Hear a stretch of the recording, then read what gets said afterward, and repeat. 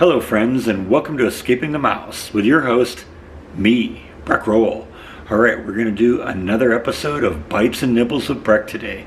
Today's recipe comes to us from our friend Bill Crinner, who is a regular participant on our live streams. If you've watched our live streams, you know that they always seem to devolve into talking about food. And one of the live streams a few weeks ago, we were talking about food again, and I mentioned I love Mexican food, which of course you all know if you watch these, and I mentioned that I'd love to make some salsa. Well, Bill mentioned that he used to work at a Mexican restaurant, and he had the recipe for their house salsa, and he sent that to me, and today we're going to try that.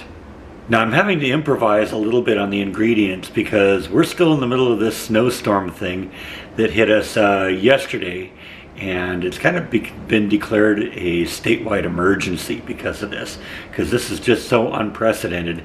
And so a lot of companies, including my own, have been shutting down to avoid the danger of having to drive in to and from work every day. And turns out the grocery stores are also affected. Apparently they're not getting a lot of deliveries, and they're cutting hours for their employees too. I know I actually tried to go to the grocery store last night, arrived there about 6:30 at night, and they had already closed for the day, and they announced they wouldn't be opening until tomorrow at 10 a.m. Well, today at 10 a.m.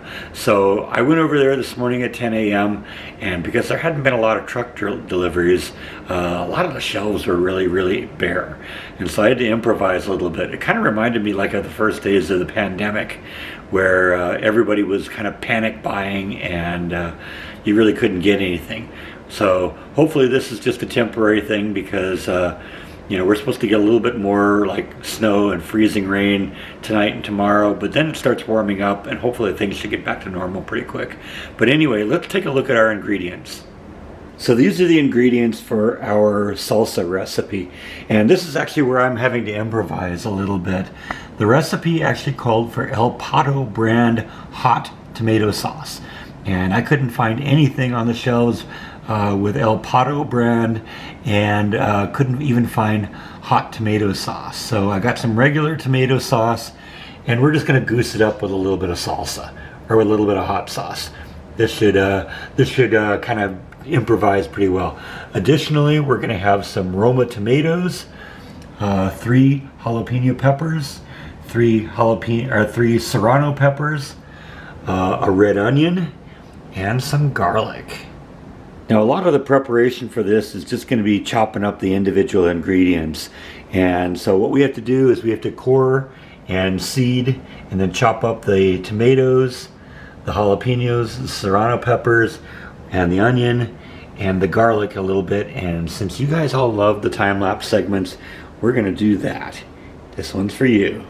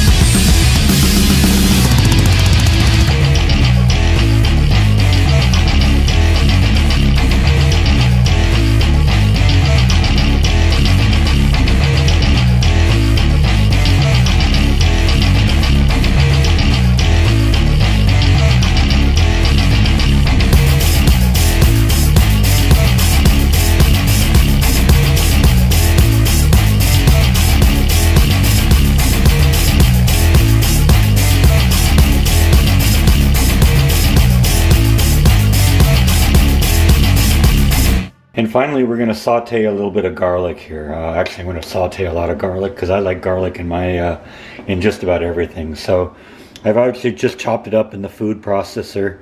I know there's a garlic press, and that sometimes a lot of people like that, but this chops it up into real nice chunks, and I kind of like doing it that way. So I'm going to saute the garlic a little bit, and we're going to add that to our concoction. Alright, so there's all my fresh ingredients, and I'm going to mix in the tomato sauce. I've actually been kind of looking at this, and I think I'm going to probably need to go back and get some more tomato sauce. I don't think I have enough for this. But we're going to start with this. I'm also going to throw in about a quarter cup of that hot sauce that I showed you, just to kind of give it a little bit more kick. Because like I said, I couldn't get the hot tomato sauce, so like I said, I'm improvising. But I'm just going to stir this up, and then I think, like I said, I'm going to go back and probably get a couple more cans of the sauce. Alright, so I got to admit, actually this looks pretty good with just 2 cans, so I'm probably not going to have to go and get much more.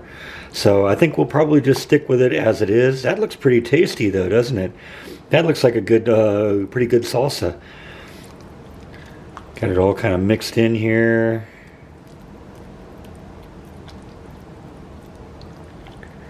Now, according to the instructions, the real secret to this is you want to put it in the refrigerator overnight and give it a chance to get all the flavors to kind of blend together. So I'm going to do that, and we'll come back tomorrow and we'll give this thing a taste test. Alright, so I got some saran wrap on the top of this thing here, and we're going to put this in the fridge overnight, and unfortunately that means I got to wait about 12 to 16 hours to try this, but all you have to do is wait for the next scene. See you tomorrow. Alright, it's the next morning. My salsa has spent the night in the refrigerator. It thickened up really nice, and I actually cheated a little bit this morning. I had some for breakfast. Made myself a breakfast burrito, and rather than slathering a lot of Tabasco sauce on it, I used some of this. If I were going to do this one again, I would probably goose it up a little bit. This is what I would call a mild salsa. So if you're not really into the really spicy things, this might be the thing for you. I would probably double, triple, or quadruple the jalapeños and the Serrano peppers. Maybe add some, add a little bit more augmentation to the sauce.